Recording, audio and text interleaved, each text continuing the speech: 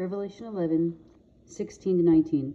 And the 24 elders which sat before God on their seats fell upon their faces and worshipped God, saying, We give thee thanks, O Lord God Almighty, which art and wast and art to come, because thou hast taken to thee thy great power, and hast reigned.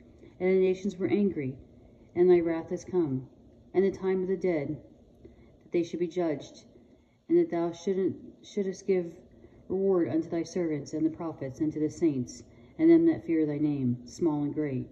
And thou shouldest destroy them which destroy the earth. And the temple of God was opened in heaven, and there were seen in his temple the ark of his testament.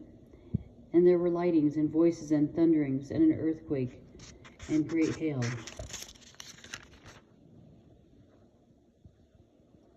God is worshipped by the elders because what he promised is now accomplished.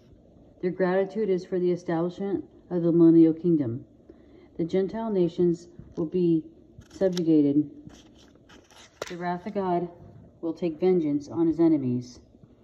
The dead of all ages will be judged at the future great white throne.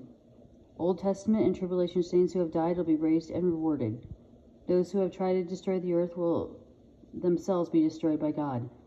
The ark of his testament covenant is a symbol of the presence of God and of his faithfulness in fulfilling his covenant promises.